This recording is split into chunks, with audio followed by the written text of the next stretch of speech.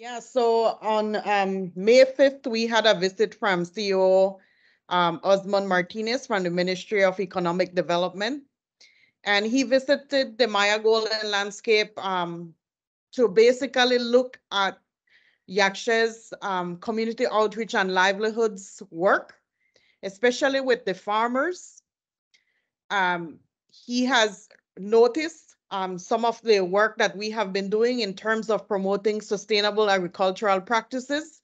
So he was particularly interested in sustainable financing initiatives with the work we're doing with the farmers in the produce that they have available in the Maya Golden Landscape, but also looking at other financing and also looking at other marketing avenues for these particular farmers in the Maya Golden Landscape. So Yaksha basically allowed him to meet some of these farmers to look at their initiatives, but also to look at aspects of honey production as well in the Toledo district. So overall, can you tell us how the visit went? And is this the first time that the CEO had visited the Maya Golden Landscape?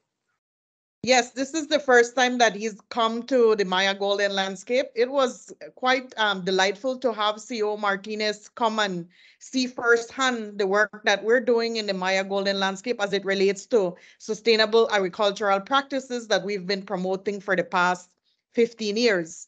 The visit went really well. He had the opportunity to speak to the farmers and also had the opportunity to get first-hand experience in terms of some of the challenges these farmers go through, looking at some of the market avenues that they have tapped into, but also looking at ways how the Ministry of Economic Development can enhance some of these initiatives that Yaksha has been pioneering in the Maya Golden Landscape. So particularly tapping into new markets, looking at new areas of potential research that can be implemented along with the Ministry of Agriculture and academia, some of the universities we have here in Belize. But particularly, how is it that we can grow some of these economic development some more? How is it that we can enhance them some more, but at the same time, put into light some of these key models that Yaksha has been piloting along with the farmers in the Maya Golden Landscape?